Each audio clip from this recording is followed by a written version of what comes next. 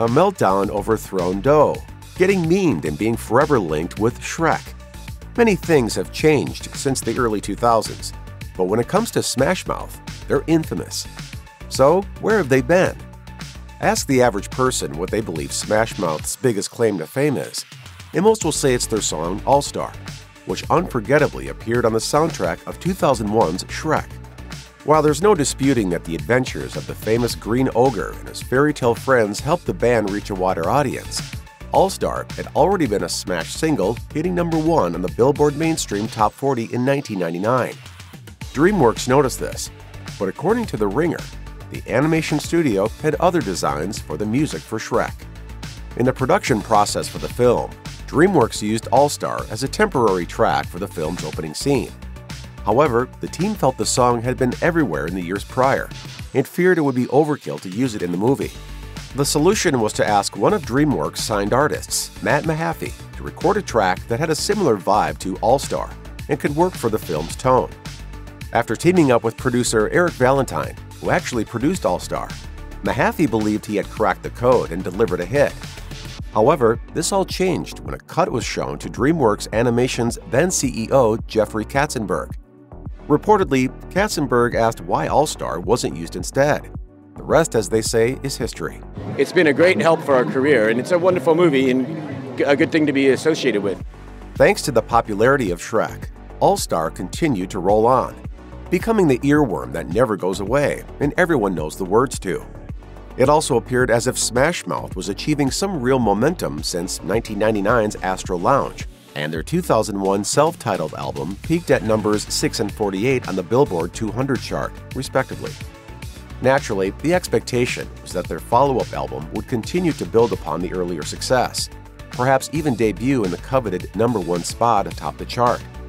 Unfortunately, 2003's Get the Picture failed to ignite the charts or even catch the public's attention. The album performed worse than previous efforts, peaking at #100 on the Billboard 200, while also lacking a strong radio-friendly track in the same vein as All-Star, or even Walkin' on the Sun. Arguably, the album's biggest single was Hang On, which was featured in the perhaps even more forgettable 2003 film The Cat in the Hat. Ultimately, Get the Picture proved to be Smash Mouth's final album for Interscope Records. Like many bands before and after them, Smash Mouth has experienced its fair share of people coming and going, with bassist Paul Delisle as the sole founding member still in the band. However, the group was relatively stable from the late 90s to the mid-2000s, until drummer Michael Urbano and guitarist Greg Camp departed. Urbano left the band in 2006. Speaking to Rolling Stone about his decision to leave when he did, he said, "Things were spinning out of control. I think that there were just differences of opinion about what we should do and what direction we should take. It was time for me to go." Camp parted ways with Smash Mouth in 2008, and according to the guitarist's comments to the Mercury News at the time, trouble had been brewing and he wasn't getting along with another bandmate, saying, "It was just one of those things where either me or one of the other people in the band had to leave, and if that person left, then that band wouldn't be together anymore." Both Urbano and Camp did return to play with Smash Mouth in the later years, following their departure. In the world of rock and roll, there are numerous bands and musicians who have serious beef with each other. Weirdly enough, Smash Mouth and Third Eye Blind also had some tension between them. But the reason for their animosity doesn't seem too clear or obvious. At 2014's Bottle Rock Napa Valley, Smash Mouth's then lead singer Steve Harwell took a shot at Third Eye Blind during the band's performance. Spin reported from fan accounts of the event that Harwell took to the stage and said, "Third Eye Blind can suck my d." It wasn't the first time the singer had derogatory things to say about Third Eye Blind or their singer, Stephen Jenkins, having called him names in previous interviews. However, Smash Mouth's manager, Robert Hayes, denied there were any real issues between the bands. He told the Washington Post that it's all harmless banter between professionals, saying, "Steve Harwell pretty much has a long history of poking fun at Stephen Jenkins. There's no true bad blood there. They've toured and done shows together for quite a while. Performing live isn't for the faint-hearted or those quick to anger." Having been around the block, one would expect Smash Mouth to be adept at dealing with hecklers and hurlers in the crowd. Yet, according to TMZ, vocalist Steve Harwell wasn't seeing the funny side of the audience throwing food at him during a 2015 performance.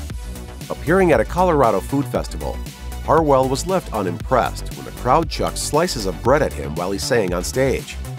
Video footage of the event showed Harwell cursing and threatening physical violence against the audience members for their actions. At one point, he wandered out into the crowd and looked like he was ready for a showdown with anyone who would step up before a security guard intervened. Harwell seemingly calmed down and returned to the stage to finish up the set, with no more doughy interruptions getting in the way.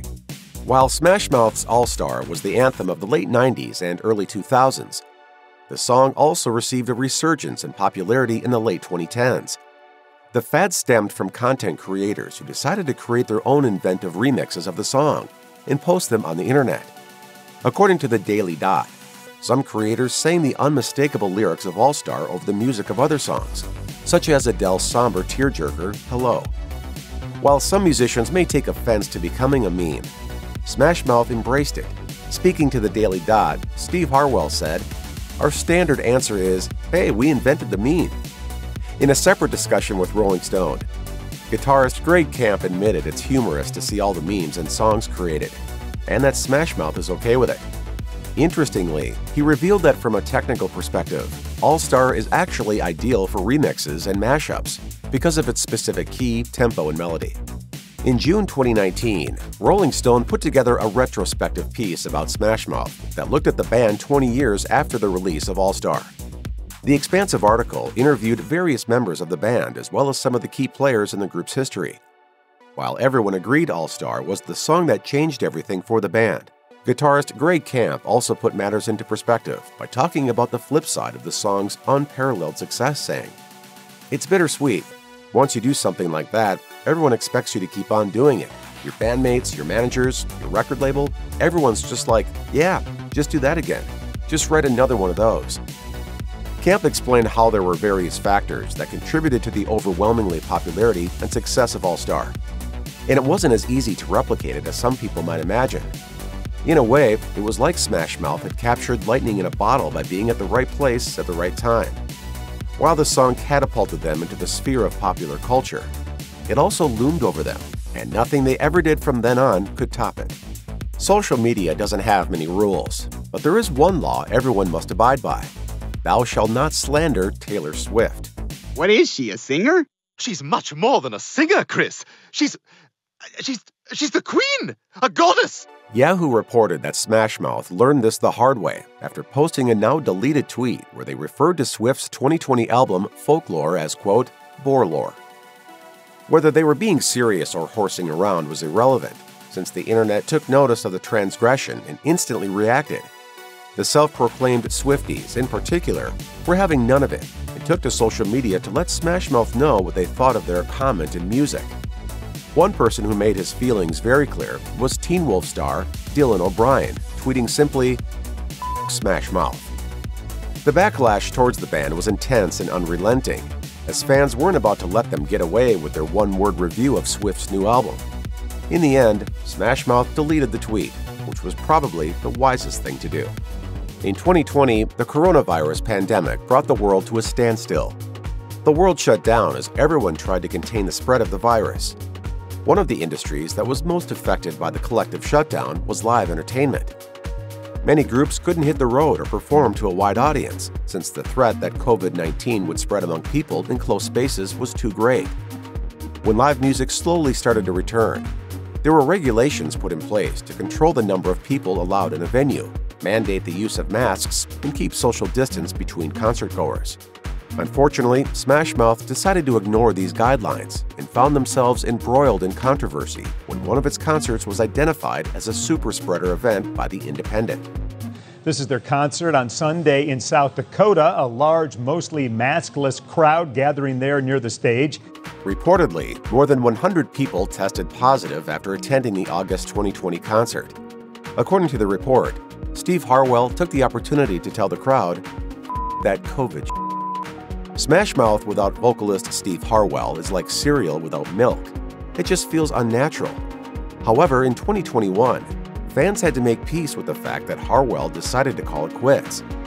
According to TMZ, Harwell announced his departure from Smash Mouth, saying, "To our loyal and amazing fans, thank you. All of this was possible because of you. I've tried so hard to power through my physical and mental health issues and to play in front of you one last time, but I just wasn't able to. According to TMZ sources, the singer's health had rapidly deteriorated over the years, with Harwell experiencing numerous issues that impacted both his everyday life and performance levels. Steve's had a lot of medical problems. He has cardiomyopathy and heart problems. So, he retired. After the infamous Smash Mouth show at the Big Sip made headlines for all the wrong reasons, namely because of Harwell's eccentric behavior during the set after being pelted by pastry, the decision was made to call it a day. Harwell's representatives told the New York Post that the singer was disappointed to have had to make the decision, but there was no other way he could continue due to his health issues. While many bands have forged ahead with new lead singers, there was a question mark surrounding Smash Mouth after Steve Harwell's departure. Unquestionably, a large part of the band's success was due to his instantly recognizable voice and tone. Would another vocalist be able to pick up the mic and belt out the band's hits in the same way as Harwell? Chatting to Odyssey's Kevin Kenny, bassist Paul Delisle explained how Smash Mouth had known about Harwell's health issues for a while, so they were prepared when the inevitable happened. The band had long decided they wanted to carry on, so they put out a call for a new singer, and Zach Goody stepped up. Goody explained how he decided to email the band out of the blue, thinking they would never respond to his message. When they did, the conversation started between the different parties. Shortly after announcing Goody as the new singer, Smash Mouth unveiled a brand new single. It wasn't an original number that showed off Goody's versatility or the direction the band's songwriting would take moving forward, though. Instead, it was a cover of Rick Astley's troll-worthy smash hit, Never Gonna Give You Up.